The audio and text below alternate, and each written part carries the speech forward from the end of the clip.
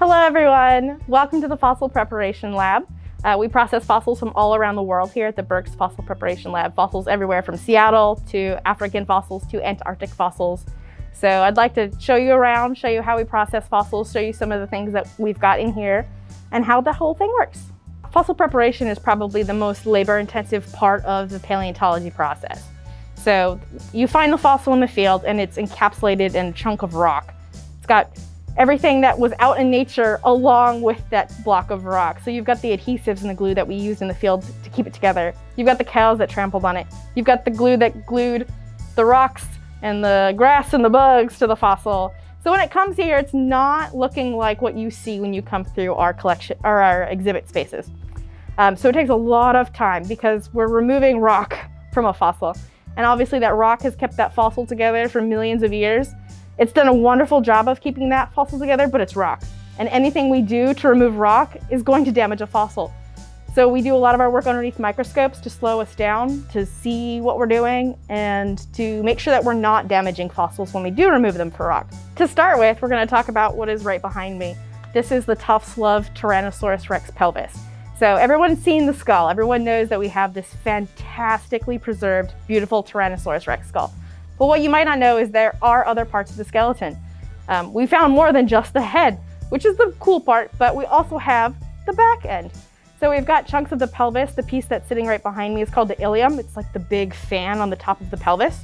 We also have vertebrae, so backbones, ribs, belly ribs called gastralia, a humerus, so the upper arm bone, and a beautiful scapula, so the shoulder blade. So we have a lot more of our T-Rex than just the skull, and we're still working on that here in the lab. So this is what a fossil looks like when it comes to the lab. It's in what's called a field jacket.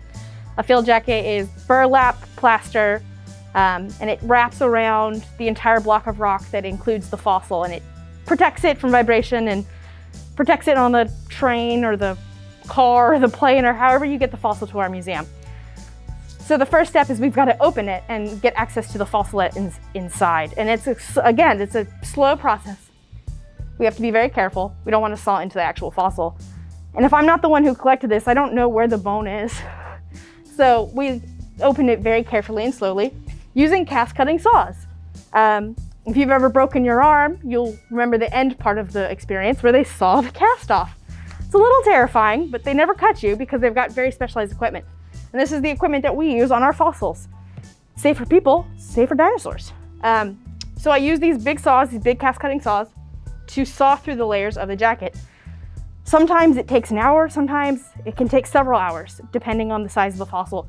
Something this big took several hours just to peel the top off of, because we have to saw it off in sections. We can't just peel the entire thing off very easily. So this is the first thing that we get to use in the lab, is a saw. So this is what our pelvis looks like after over 2 years of work. Let's go look at something that we've just opened and show you how we start that process.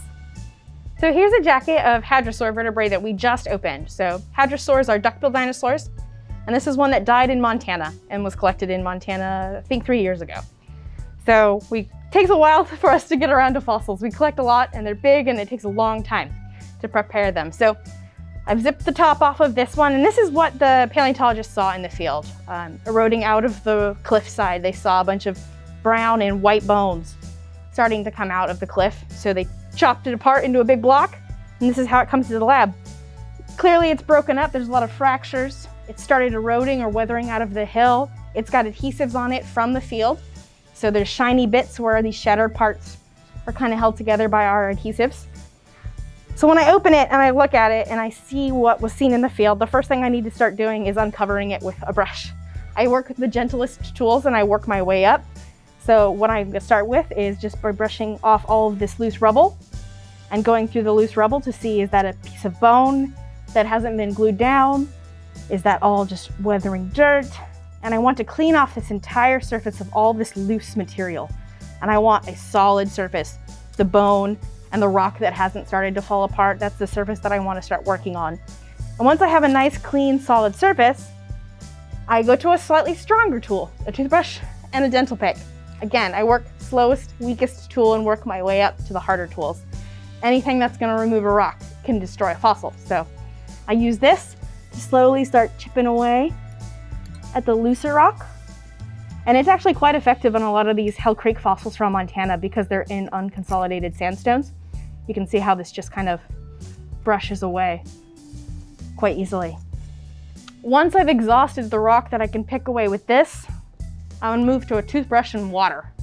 And that can help turn some of this rock back to mud and loosen it up, and that'll help me clean a little bit further. And then after that, we turn to the big tools. We turn to our air scribes. So this is a Champsosaur that we collected in Montana in 2018. You can see a lot of the bone has been uncovered. I'd say we've probably got this at 75% completion in terms of removal of rock off the top of the bones. This has been in the lab for a while, not because it's the size of a dinosaur, but because it is almost an entire skeleton of a small semi-aquatic crocodilian-looking reptile.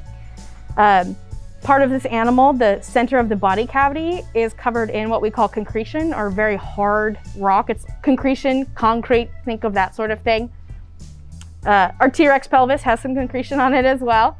A lot of our Washington-specific fossils are also found in concretion, things like whales and crabs. And the only way you're gonna remove that concrete hard rock is with an air scribe, or one of these air-powered tools. This is a much smaller model that I have in my hand. This isn't something that we would use like on our T-Rex pelvis. This is a little more delicate.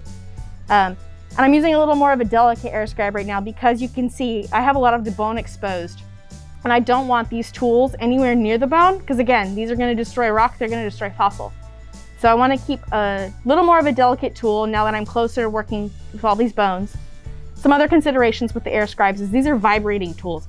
So if I'm working on this rock and it's vibrating this rock, any fossils down in the rock are also vibrating. So I have to keep that in mind. These tools can be very damaging.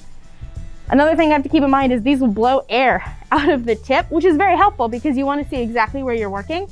But if you have a loose bit of fossil, it's going to blow that away. So we use a lot of adhesives and glue to keep everything together because you can see all of these fractures in little pieces. We don't want those flying around.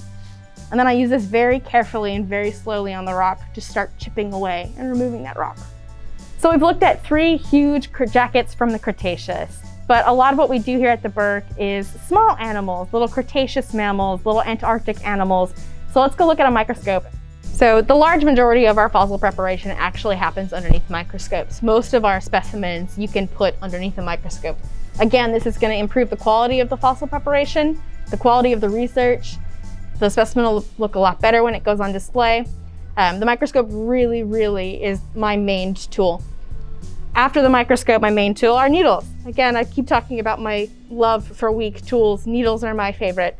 I've got a variety of needles that I use in different thicknesses, and I hand sharpen them to the point that I want underneath the microscope. So right here, I've got a very small mammal skull that I've prepared in this last year. You can see it, that's the eyeball, the orbit. The orbit, that's the snout, the nose, it's missing. It's got a very convenient bite-shaped mark missing. And then the back of the skull's been missed. But this entire skull I prepared using needles underneath a microscope at higher magnification.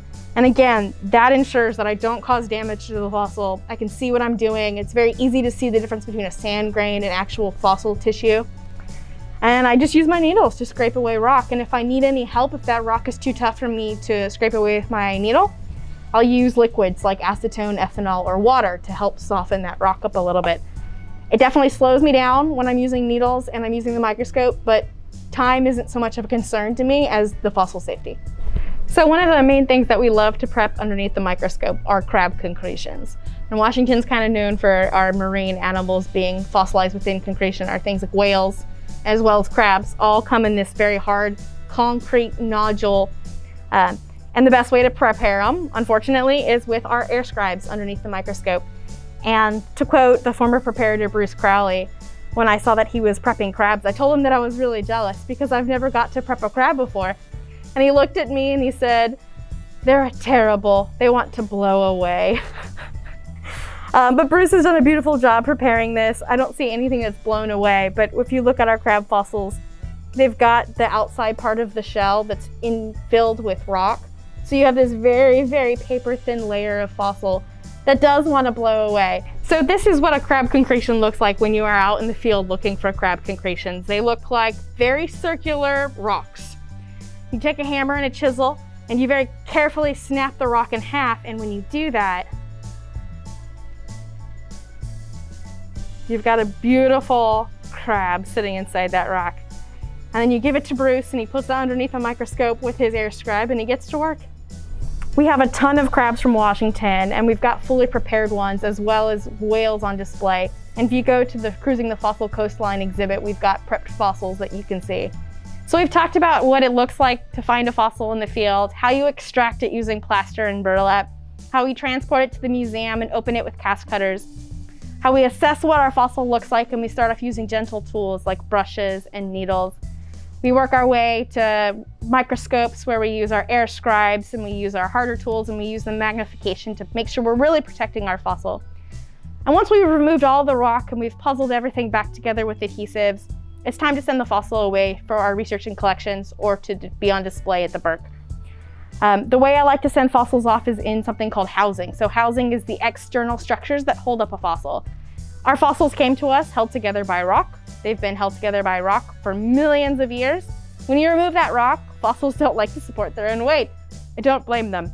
So what we like to do is cover them in either cradles. So this is a cradle just what it sounds like. It is something that's underneath the fossil supporting its weight. And we use archival quality materials, meaning they're never going to go bad and nothing eats them. So I've got this Triceratops horn right now in a cradle made out of fiberglass, polyethylene foam, and plaster. Nothing's gonna eat it, it's never gonna decay, it's never gonna degrade. It is there to be the new support for this Triceratops horn. And now it can be handled by researchers. It can be sit in a drawer and it's not gonna roll around or get damaged. We can ship it out to researchers, or it's gorgeous. I can put it on display in the window as well. So that wraps up the fossil preparation process. Everything from finding the fossil in the field, to transporting it to the lab, to preparing it with our various tools and getting it ready for research and display. I'm really glad I was able to show you our space. I hope you can come see it as well. And if you have any questions, let us know. Put them down in the chat.